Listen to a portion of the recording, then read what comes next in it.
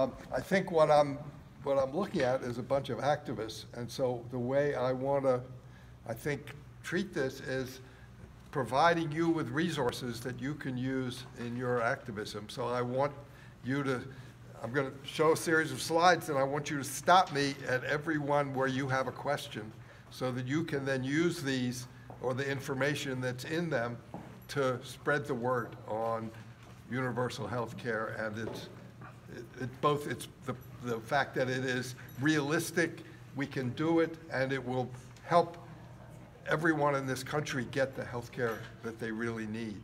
So I will start, but I want you to, as I say, break in at any point if you have any questions, because I'll make this available. It's public information, and I'll give it to Joel, and pieces of it are already on the web in various places.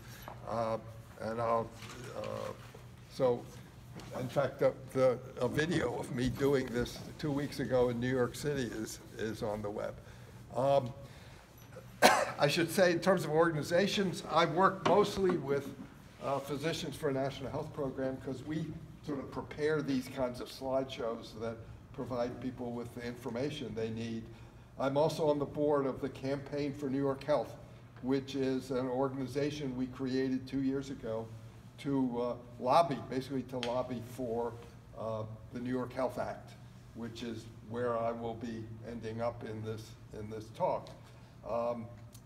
The Campaign for New York Health is, those of you who are signing this sign-up sheet, I hope you all will get information on that campaign as it develops. There are now at least 30,000 New Yorkers on our list from around the state. We have an upstate organizer who's based in Rochester, and we have the director of the campaign, Katie Robbins, is in New York City, basically at the New York State Nurses Association, which is actively supporting universal single-payer health care in New York. So let me start, and as I say, stop me instantly if you have any questions or want some clarification.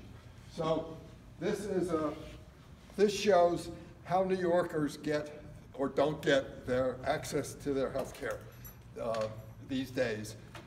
Financial, unfortunately the wall is a little, doesn't produce the best picture, so if you have any questions, as I say, stop me. So this is based on data from the New York State Health Department and from the Census Bureau, both of which do surveys on how we get our health care. So the green shows how about half of all Americans and all New Yorkers get their health care from their employers. That is access to their health care financially.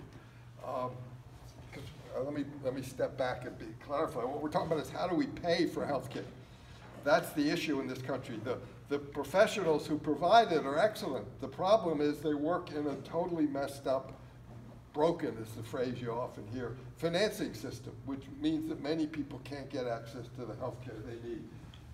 Right down here, more than 1 million people in New York don't have any insurance at all. That means that's based on a survey that the Census Bureau does once a year, and they ask, did you have health insurance at any time during the previous year? And if you answer no, you're among that 1 million people. That's people who have had no insurance for an entire year. Lots of people don't have insurance when they're between jobs, so it's probably about twice that many that have no insurance. There's also a phenomenon which I'll talk more about as we go along, which people refer to as underinsurance. That is people who, when they get sick, find their insurance act doesn't cover the cost. And 1 million Americans each year, proportionally the number, whatever the number is for New York, go bankrupt because of their medical bills. They have to declare personal bankruptcy. And what I say, I mean, the data says that about 1 million New Yorkers are underinsured. What that means is last year they had more than 10% of their income go into medical bills, so they couldn't afford the other basic necessities of life. My feeling is, I think the better way of saying it is we're all underinsured. It's just most of us are lucky enough in any one year not to actually incur large medical expenses. But when we do, we discover, in fact, that the deductibles and the copays and the things that are out of network and that aren't covered lead to thousands or tens of thousands or sometimes hundreds of thousands of dollars in bills that the insurance companies don't cover. So let me go back to this pie chart again. So about half of New Yorkers, 10 million out of the 20 million, get insurance through their employers. Another 5 million in New York are on Medicaid. A quarter of the population of New York is on Medicaid, and almost 25% of all of Americans. Over 70 million Americans out of 300 million are on Medicaid today. I'll explain that. It's not that they're all poor. It's that their medical bills are bigger or more than they can afford, and the hospitals want to get paid, so the hospitals arrange for them to get covered by Medicaid, which then pays their bill. Medicare, almost 2 million New Yorkers are on Medicare. Some proportion are on both Medicare and Medicaid. And then there's the new Obamacare marketplace. The New York State of Health, it's called, somewhat mysteriously. It's about 1 million people get their insurance, buy their insurance on the New York State marketplace. And then another almost 2 million people get their insurance, buy it on their own. Their employers don't provide it, but they buy it individually. These are mostly self-employed people. So it's a very, very complex system. What that means from the doctor's point of view and the hospital's point of view is that they have to maintain complex and expensive billing systems in which they have to decide for every patient who's covering them, what part is covered, what's not covered, and they have to know what the plan is that the person is on and what's covered and not covered. It's a very, very complex system. Major hospitals have hundreds of people in their billing departments. Canadian hospitals don't have billing departments. Well, the ones near in Toronto and Montreal do, because sometimes Americans get sick and then they have to bill Americans. But other than that, they don't need billing departments because they have a single payer system. So this is the starting point, that the complexity of the system.